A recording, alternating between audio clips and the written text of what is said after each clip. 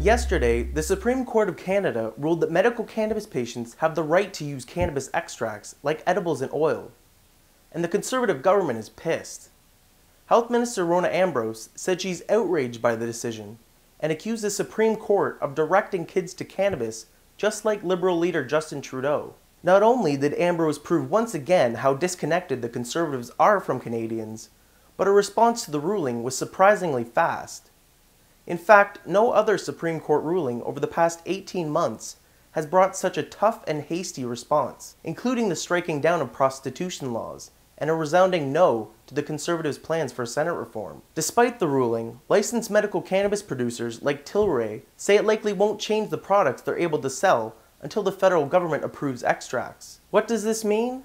If your kid needs high CBD cannabis oil to stop seizures and live past childhood, you better learn to cook oil, or just roll your toddler a joint. Thanks to the Conservative government, those are your only legal options.